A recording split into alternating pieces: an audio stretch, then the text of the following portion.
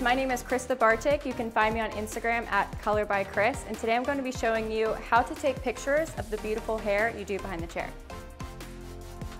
All right, so we're going to jump into our first pose. This pose is going to capture the back of your client's head. So what I'm going to have her do is her back is going to be facing you, and then she's going to take her two hands and use the back of her hands to lift her hair up. This is going to help with your fine-haired clients that make their hair look even more voluminous. I like to shoot from a lower angle and then jump a little to the right and a little to the left. Key tip, take as many photos as possible. You never know which one you're gonna like, and the slightest difference makes the biggest difference.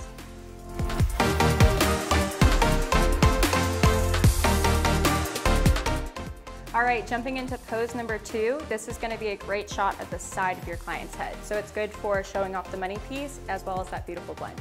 I'm gonna have her toss her shoulder this way. She's going to look over her shoulder and actually try and look at her butt. This is gonna allow her hair to fall effortlessly, so you get a really beautiful shot. I'm also gonna have her put her chin down, and right there. I'm gonna photograph down, and this is gonna help the hair look a lot fuller.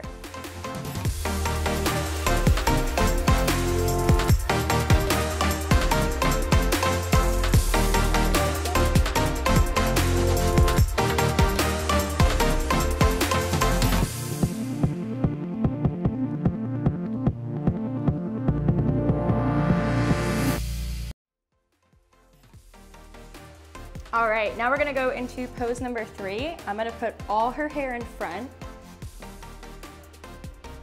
and I'm gonna have her look down and then a little to the right. This is a great shot, again, to show off that money piece as well as that blend. And if your client doesn't want their face in the photo, this allows you to hide that and really capture a beautiful photo at the same time. I'm gonna shoot at a lower angle again, and this is gonna help make the hair look even fuller in the picture. If you notice, I'm jumping a little from the right to the left, and I'm taking a ton of pictures.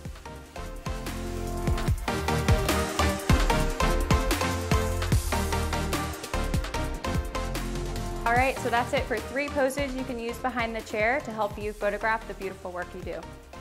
Thank you for watching. I hope you enjoyed.